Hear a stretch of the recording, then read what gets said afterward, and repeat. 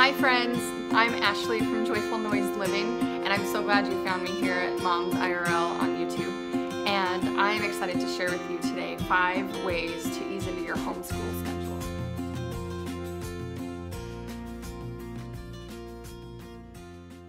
This is usually around the time that we all are starting to do school again. And I've been doing homeschooling my kids for since my oldest was about 2 or 3. We did a little preschool activities, and so this is going on my 4th full year, and my oldest is in her 2nd grade year, and I'm really excited.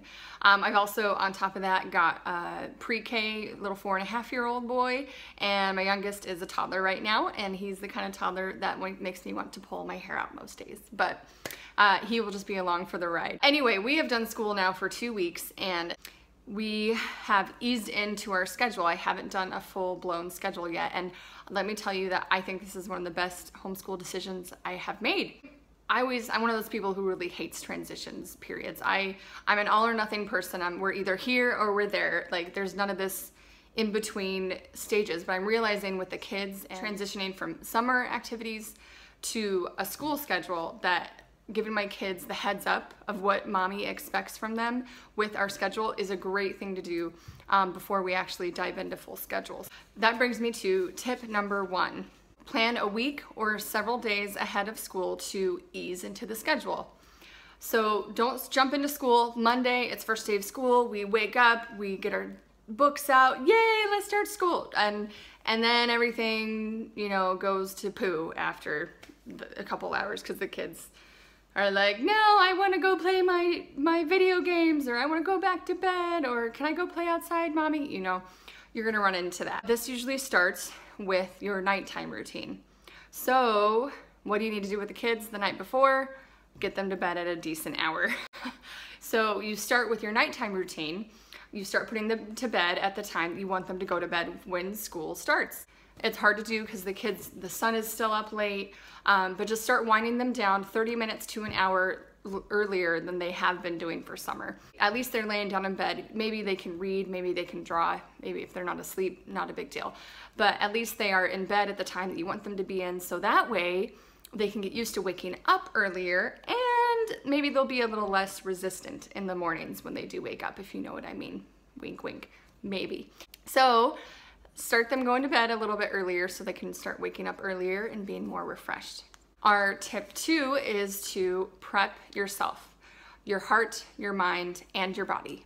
It's a little harder to do when you have a baby or a newborn and you are waking up through the night, but if you're coming out of that stage and you've got your kids that are all sleeping through the night, then get yourself up early before the kids and give yourself 20 minutes, 10 minutes, an hour if you can, before the kids get up to prep yourself. And it's not just about getting the books out, getting your lesson plans out. It's more about getting your mind in the right place. So what does that look like for you? Is that exercising? Is that having a quiet cup of coffee? Is that doing your Bible study? Is that showering and getting yourself ready physically?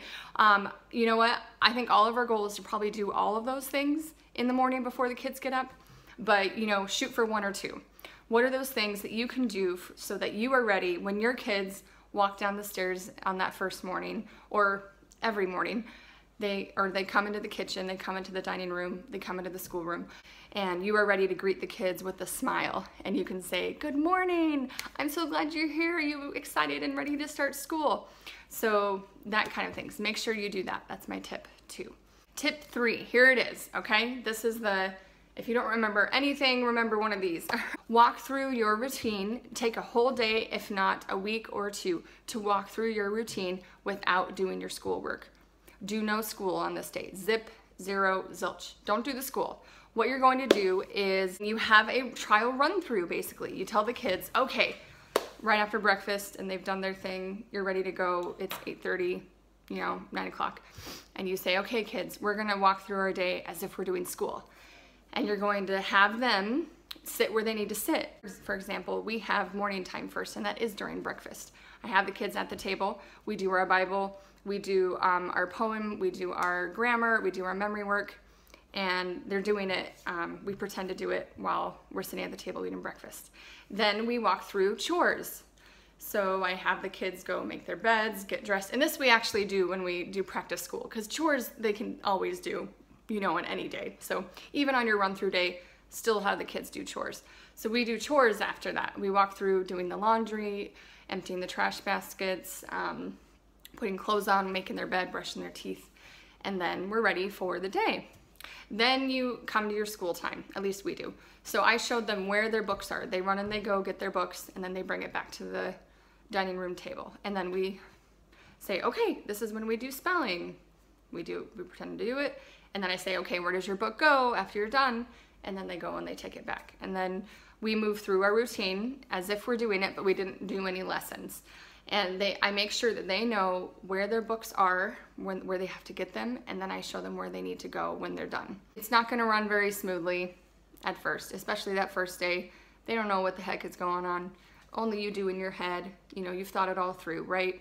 But this is why you have this day, at least a day or two, if not a whole week, to practice running through who goes where, what do they have, what do they need to be doing, and when. Another thing that I do is on that trial run through time is we include the meals and the snacks. And so I go ahead and do our regular lunch, our regular snack time, as we will be doing on our school days. So after you run through your trial routine, then you can take the next few days to actually go over the things that the kids need to know in order to do their work on their own.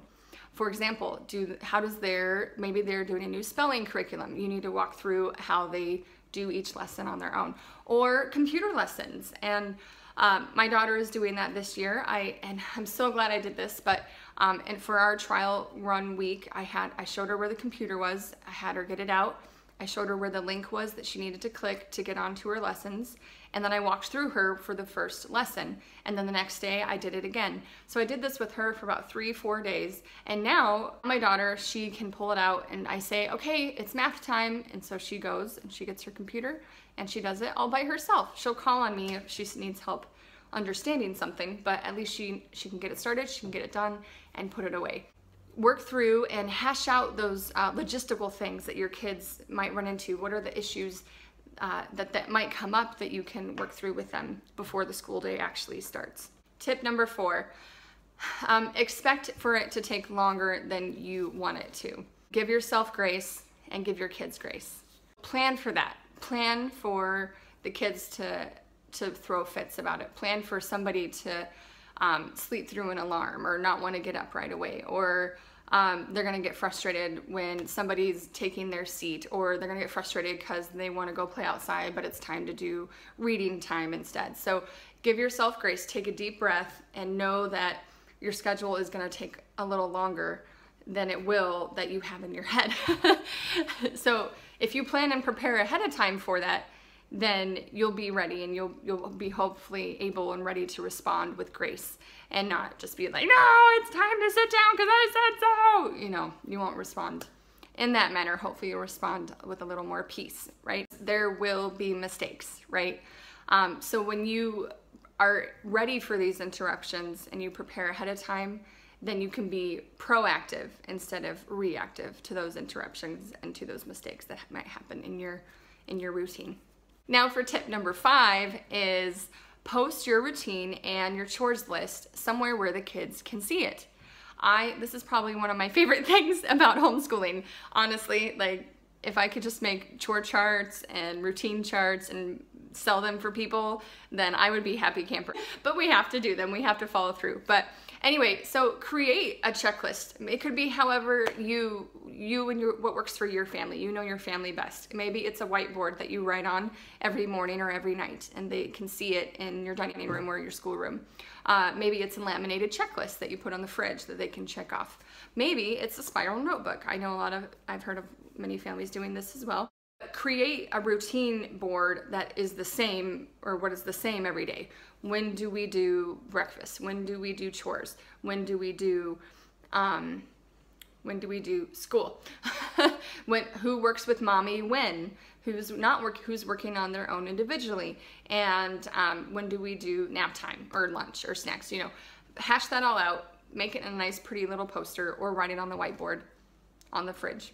and then have it posted for your kids, because I'm sure there might be some personality types in your family that would really appreciate that. Some of your kids really do like to know what is coming next, and they can handle themselves more better behaviorally when they know what to expect, instead of being like, okay, what's next, mommy? Another bonus tip, I guess, with that one is maybe you have older kids, or you have some kids who have that personality of liking to be in control. Maybe you ask them what they would like to do and what next. And for example, my middle son, he doesn't mind following a checklist. I give him orders and he does them, and he's just fine. He's like, okay, what's next, mommy? And I tell him, and okay, mommy, what's next? And I tell him. He doesn't mind that. My oldest, on the other hand, she likes to have some say in what she does and what order she does it in. And I've learned to let that go, because there's certain things that I want done in the day, but I don't have a certain order to some of them. So I give her my list of 4 or 5 things that need to be done, and I say, you go do this, you have an hour, do it in whatever you want. And she'll say, okay, mommy, I want to do my math first. Great. Okay, mommy, I want to brush my hair next, you know, things like that. So that way I'm letting her have a little bit of say in it, and I have a little less resistance when I give her a little bit of autonomy with that. So those are my 5 tips for easing into a homeschool schedule. I do have 2 more bonus tips, so give me 1 more minute if you want to stick around. My first bonus tip, that you can take it or leave it. I know this may not be for everyone, but it works for me and my family. But I plan for a late start on Mondays. And that's not just when I'm practicing my schedule, that's every Monday. I know some families that take Mondays off and they actually do school on Saturday instead. But for us, our weekends can be a little bit busy, with time with family and friends, doing household projects, things like that. So by the time it comes around to Sunday night and everyone crashes in bed, Monday morning is a little bit tough to get everybody going. And at least at this stage in the game, with the ages my kids are at, since they're so young and we don't have a super strict homeschool schedule just yet, I just let Monday mornings be a lot more slower and simpler. So I cut out many lessons on Monday. We still do a little bit of school, but they very light school work for their individual work, like the math and the spelling and the writing and the reading. We don't do a lot of that on Mondays, and that's because I want them to be able to sleep in a little bit. We have a more leisurely breakfast, and we spend a lot more time on chores, just getting the house reset from the weekend, and our bodies and our minds just reset. Monday's our day to do lots of playing outside. So Mondays, I plan for a later start. Okay, if you've stuck around this long, I do have 1 more bonus tip if you want to hear it. And I like this tip. It's helped me in my my exasperation and my frustration many days. Always give yourself a backup plan B. And that's something that you think about and decide on before school happens. So the reason I have this is, what if your morning is shot? What if you have unplanned interruptions, unexpected illnesses, you sleep through your alarm, a toddler spills milk and cereal all over the floor, or the toddler eats the potted plants and you have to clean that up, or you have a child who's super resistant and having a bad day and your morning is just shot, or you're tired, not feeling well. Like, this stuff is gonna happen, and sometimes you get to 10:30 a.m. and you haven't done any school yet. What are you gonna do? So I've learned, instead of letting all those things ruin the rest of my day, I have a plan B, and that's, I fall back on, what do I have to, absolutely positively have to get done that day? I decide on that, and then the rest I drop. If you have all those interruptions, you're not going to have a lot more time left in the day to do what you need to get done. So therefore, you need to do less things, right? So if you have less time, you need to do less things. So instead of freaking out and trying to cram it all in and getting stressed, and everybody, mommy is stressed and the kids are stressed and the homeschool day is just gone, narrow it down to the few things that you can do that day, and then reschedule things that still have to get done but aren't imperative for that day. Reschedule them. So thank you so much for watching. I hope your homeschool week and your homeschool year goes swimmingly, and that these tips are able to help you ease into your school year. Thank you for watching. I'm at joyfulnoiseliving.com, and I hope you go and live your joyful noise. Have a good day.